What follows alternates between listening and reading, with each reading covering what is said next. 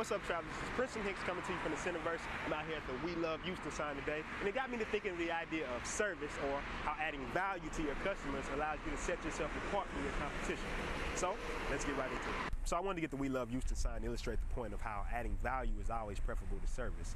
A lot of people ask, how can I set myself apart from the competition? And this is probably the simplest way to do so, and that's always thinking about how you can add a layer of value to your service. It doesn't matter what you're selling, there's always a layer of value you can add. That's where concepts like education marketing come in, where you could simply sell your product, or you could educate your clients about your product, or you could educate them about your service and give them some type of value outside of just purchasing your service. And once you do that, people are thinking about you when it comes time to purchase the service. So just like the We Love Houston sign, I'm pretty sure when he sculpted that, he wasn't thinking about just his renown or what value he could get. He was thinking about, how can I add value to the city of Houston? And by adding the value to the city of Houston, he's created a landmark. He's created something that immediately recognizable that people can attribute to him.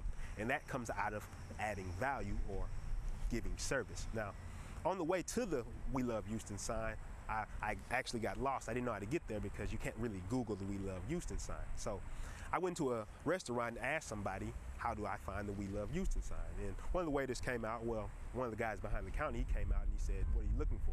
So I told him what I was looking for, and he said, okay, it's around here somewhere, let me Google it for you. Now, I didn't even come in here to purchase anything, but he took time out of his day without any promise of purchase or with any promise of gaining any value from me to add value to my life by Googling the We Love Houston sign. So he took time, it took him maybe 2-3 minutes, and he found a way for me to get to the We Love Houston sign. Now, by doing so, that compelled me to want to go back and actually purchase something from that location because of the value or the service he provided to my life.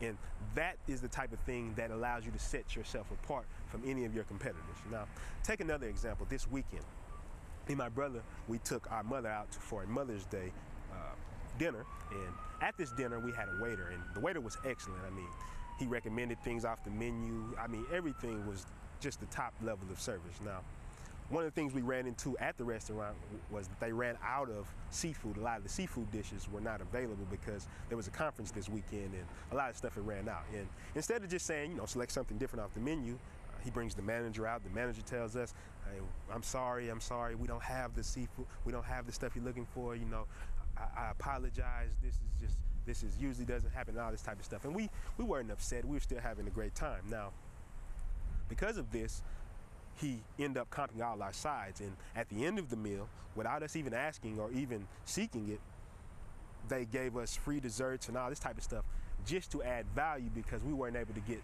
the things we originally ordered.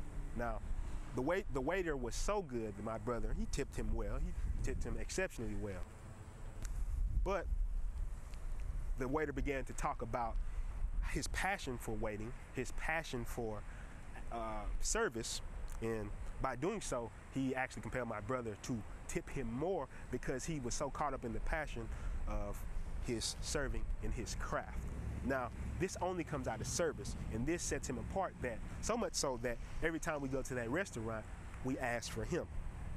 Now, this is the same thing with your business. Once your business becomes invaluable, or you add so much service or so much value to your customer, your client, or your product becomes invaluable, and you set yourself apart in the marketplace. And by doing so, you'll never worry about if people will purchase your product. You'll never worry about your competition. You'll never worry about anything or any external factors but what you can do to add the most value to your customers. So I hope this video was helpful to you, and I hope you begin adding value to your customers outside your product or service and create a massive gap between you and your competition.